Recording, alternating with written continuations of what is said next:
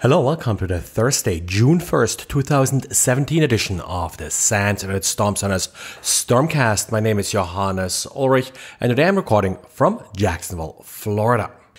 Pascal today published the second part to his diary about the ACH method and applied it to the WannaCry outbreak. Now, he took what Digital Shadows did last week and expanded it with a couple of additional hypotheses. Essentially, his outcome isn't all that different from what they found. Lazarus group, state actor, sophisticated financial actor, all of that actually ranks quite low. He also added a couple of other criteria and is sharing his spreadsheet so you can play with this a little bit yourself and see what results you come up with. And security company Cryptos Logic did publish some results from the WannaCry sinkhole that they apparently ran. Turns out that the domain, the kill switch domain, was actually redirected to a sinkhole that they operate, and they published now some data from it. They detected a total of around 700,000 unique IP addresses hitting their sinkhole. Now, how that correlates with the number of actually infected hosts is always a tricky undertaking, but the actual number is likely larger because some of these hosts, of course, were behind NAT and showed up as one IP address. The Cryptos research goes a little bit into details on that.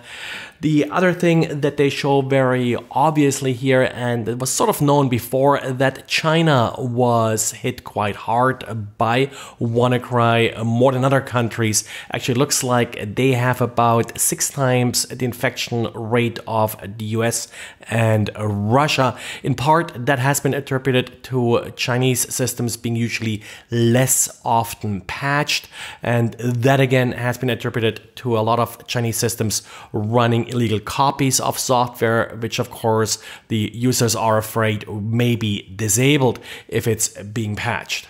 But one thing Cryptos Research was also looking at is how Windows XP is actually being affected by WannaCry. It was widely reported in the aftermath that there weren't really all that many Windows XP systems that got infected. And remember how Microsoft actually specifically released a patch for Windows XP.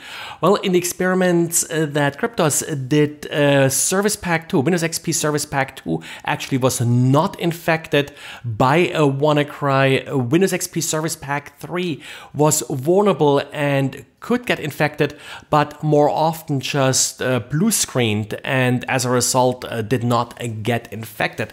So the conclusion they're drawing here that Windows XP just isn't really stable enough to actually be infected by WannaCry, at least not reliably. Remember again, this was a heap-based buffer overflow. These buffer overflows tend to be a little bit tricky and they don't always work on the first try.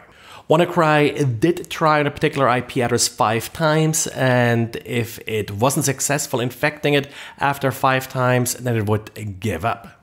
And the Department of Justice did indict a group of Mexican car thieves that apparently did use illegal access to a dealer database in order to help them steal Jeep Wrangler cars. The way this worked was that they first spotted a suitable car, then by noting the VIN number of the car, they would use a dealer database to which they gained illegal access in order to create a duplicate key. Now, just having the key pattern, having the key cut is of course not sufficient with modern cars. In this particular case, they used this key then to just unlock the door and the hood, disable the alarm system, and then they used a handheld programmer to actually pair the key with the electronic of the car so they could use the key to remove the car undetected. Now, in this case, there was not much hacking involved. All they had to do was actually get the credentials for this database from a dealer in Mexico. Now, I didn't really see whether they just stole it or paid him or got these credentials otherwise. And yesterday I mentioned tools that you can use to audit your cloud, particular AWS configuration. Well, if you need more reason to apply it, there was actually a good story that I saw today about lots of secret documents being published by a defense contractor without their knowledge, by leaving their S3 storage open for everybody to access. And then I also have an interesting blog here about public EWS snapshots. So EWS, that's the elastic block storage that you usually use for volumes in your virtual machines in AWS. Well, you can share them with specific users, or you can make them public, which apparently is more common than it should be. The blog also mentioned how they monitored and found some of these snapshots and then how they extracted confidential data from them. So if you got a minute this week, maybe double check your AWS configuration, make sure you don't have any public snapshots sitting around that should not be public. Well, that's it for today. So thanks again for listening and talk to you again tomorrow. Bye.